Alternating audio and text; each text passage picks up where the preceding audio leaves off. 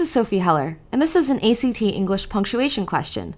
So we want to find the correct punctuation to apply this reasonably accurate device to trainable hydrophone.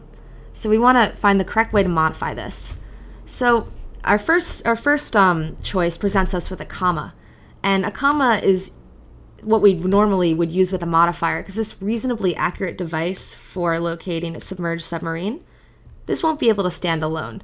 So let's keep choice number 1 in the mix. Choice number 2 is the same, except it uses a semicolon. Semicolons can only be used to set apart two phrases that can stand alone by themselves. So this reasonably accurate device part cannot stand alone by itself. It will be a fragment.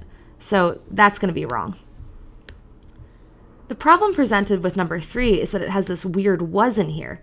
So they developed the trainable hydrophone, which was a reasonably accurate device.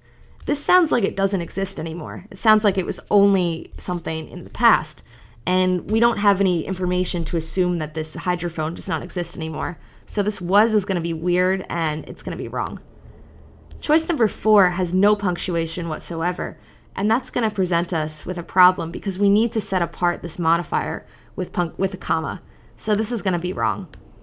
So choice number 1, what we have originally, is going to be the right answer.